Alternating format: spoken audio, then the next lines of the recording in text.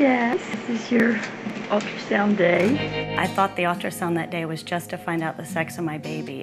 I was so naive, and I didn't think about all the other things ultrasounds are actually done for. Jessica's had her ultrasound. These are the photos.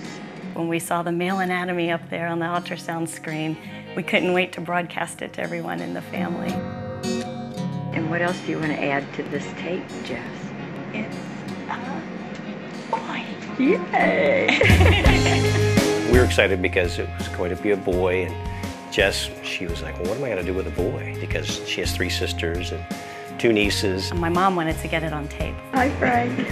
So she could show everybody. I'm going to record what the nurse just said. She asked the doctor if she could videotape the official pronouncement that it was a boy, and he said, you probably don't want to videotape this. There he is. And I'll turn this off.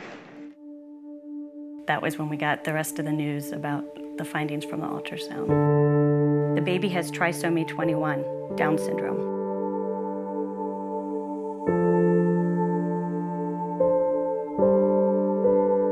In addition to the Down syndrome, that there was hydrocephalus, there was problems with the heart, problems with the intestines.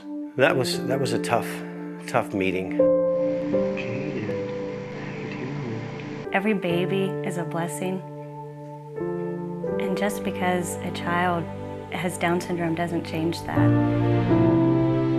We thought of the name Caden because Caden means fighting spirit in Gaelic.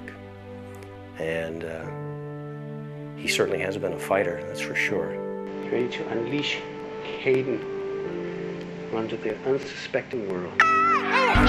Caden has done actually very well. He walks, he has functional language, he learns how to sign. He's very communicative and interactive. He has a good sense of humor. He's fun to be around. What does the lamb say? Bah. Bah. Caden is my little bundle of boys. Hi, how you doing? Hi! He charms people from the moment that he meets them. Who's that? Beto! Yeah, the camera. Come here, give me a hug. Yeah! Oh, yeah. He's just full of life. Did you get stickers? Yeah! You did? Yeah! The Children's Miracle Network does wonderful things for the children in this area, and without the CMN network, I don't know that Caden would have all the opportunities he's had.